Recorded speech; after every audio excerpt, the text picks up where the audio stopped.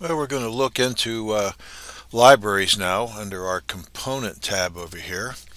We'll find it. There's a few parts in here that are nice and we can use. Miscellaneous connectors, miscellaneous devices, but we might want to add some libraries. Remember, we downloaded and then unpacked all those libraries.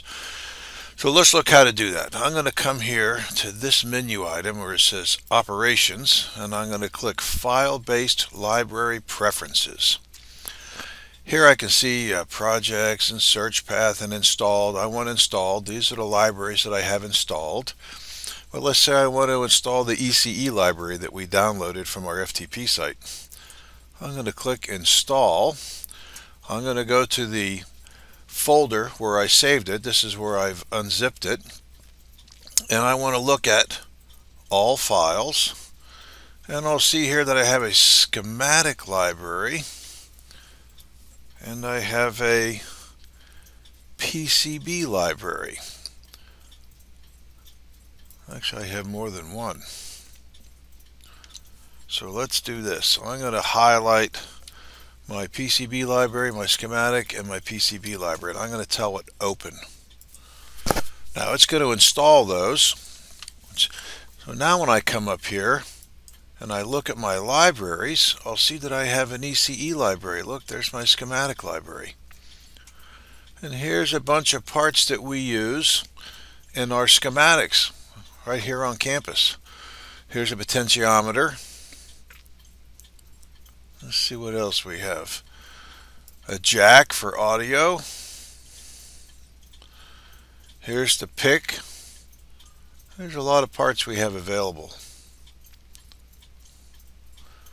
So let's take a look at one. I'll just place one and we can get rid of it after we place it. Here's a pot. I can place this pot on our schematic. Now this pot was available from our ECE library. You don't want to use the pot from the miscellaneous library because they have the pin numbers mislabeled.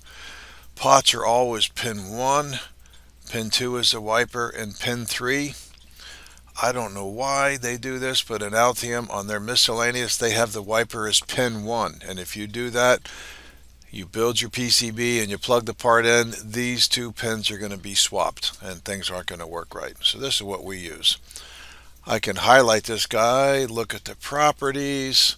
I can see that he's a pot. I can change the value. It's currently 10K. I can add a different value if I want. You'll see all the properties available here. So keep that in mind. This is how you add a library. I'm not going to need this part, so let me highlight it and hit delete. That's how you add a library. There's many other libraries available. Remember we had file-based preference. I can tell it install. Remember we had all those libraries that we put in from the Altium library. It was huge. Let's see. I got to go up one more. I happen to have mine down here. Altium library. And we have all these manufacturers, right, that we've downloaded all these parts. So I could open another one if I needed another one. Maybe I could go to Microchip and say, yeah, I want the 18F series microcontrollers. I just installed a library.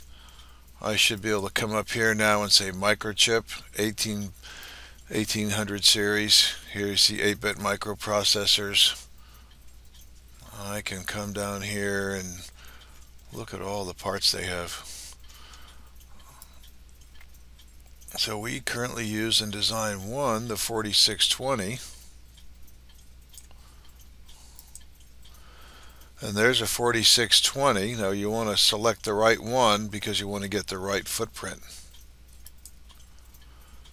Here's a PDIP. That's the one we use. So if I double click this guy, I could put the 4620 on here. So you see how to add libraries. You see how to select the parts. That's what makes Altium so powerful, is there are so many parts available. Eventually we'll have another video. I'll show you how to make a part if you need it. Alright, that's it for this quick video.